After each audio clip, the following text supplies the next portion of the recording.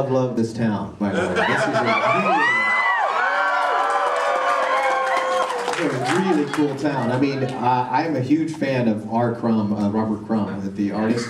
And there's a Robert Crumb exhibit just around the corner that I just went to this afternoon. And oh my God, we would never see that in Texas. I mean, the land where it never rains. And I love all the hippie chicks everywhere. Holy crap, I've never seen so many hippies in one area. How many hippie chicks do we have in this room? Please stand up. Please stand up. Please stand up with the real hippie chicks. Please stand up. Now let's get down to business. I don't have time to play around. What is this? Must be a circus in town to shut the shit down. Can I get a witness? Hell yeah. Okay. Or we just do Krillin rapping the entire session.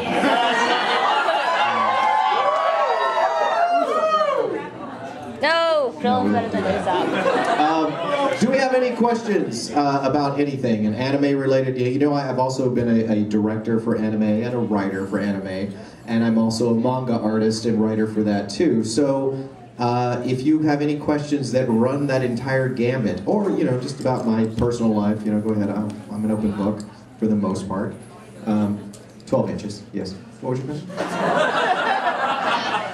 Sorry, what? I've read the first volume of your manga. I was just wondering where you got the inspiration for your character, Goat.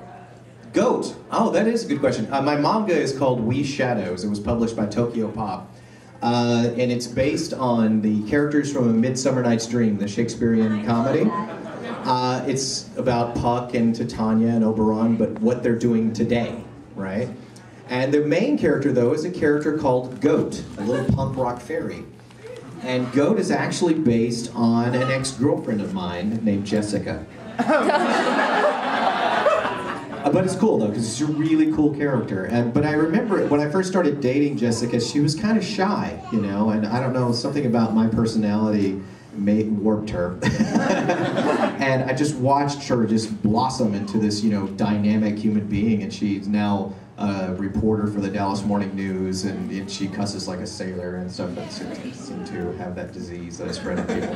But it's the Sonny disease. Exactly. Yes, you will be all walking out of here saying things your mother told you not to say.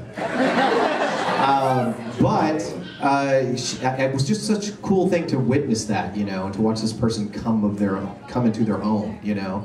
And so that story is about this character coming into her own and finding out how really cool she is on the inside and her destiny.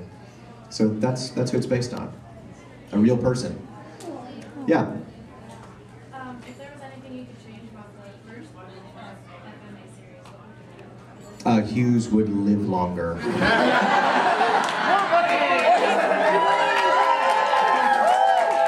and would have much more lines. Let's keep it promotion. Exactly. Yeah, exactly. Keep the promotion without having to die for it. Yeah. Exactly. Make Roy mad.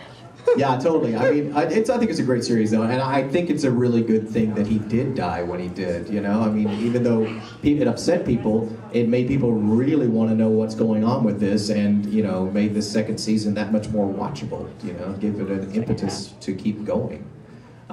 Sometimes killing off a main character is a good idea. And it was a good thing for me, too. I mean, I used to get a lot of convention invites, but when Hughes died, I started getting them all the time. Hey, let's bring that dead guy. Yeah. What's your question? Oh, how was it finding out that they were gonna do Dragon Ball Z Kai, that they were gonna remake the anime? Well, we're already recording it. You know, it's already on TV.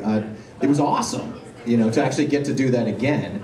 And for those of you who've only seen it on Nicktoons, you know, don't be distressed if you think, oh, well, it's so edited and everything, but it has to be because it's for Y7.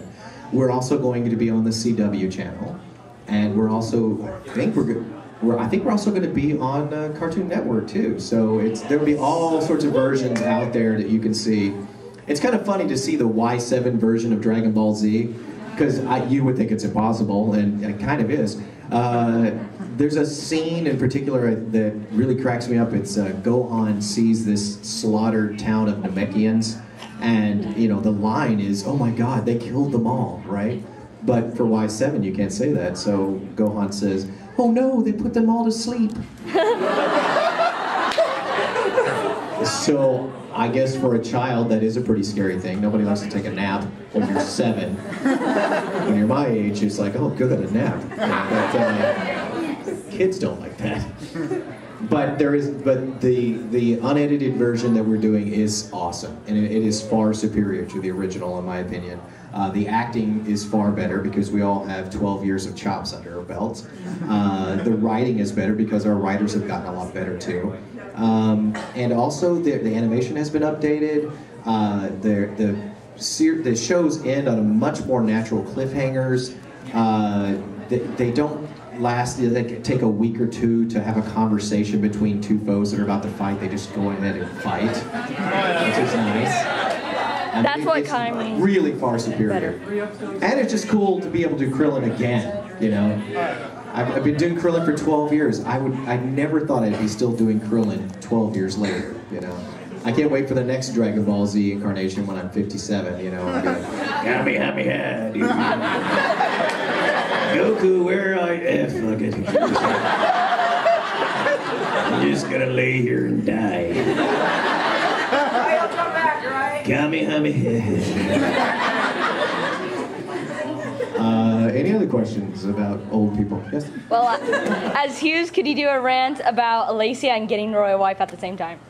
About Alicia and Roy doing what? Roy needing to get a wife. Okay, well, I gotta tell you right now, I've got some great pictures to show you, Roy. Oh my God, you could not believe the pictures I took of her this weekend. She was on the beach and she was wearing this cute little bikini, and I know bikinis may be a little bit too old for her age, but oh my God, she looks so adorable. And if you had a wife, oh my God, you could have a child too, and then you can start your own album, then we can share albums and trade them. Oh my God, let's do that, Roy. Let's find you a wife.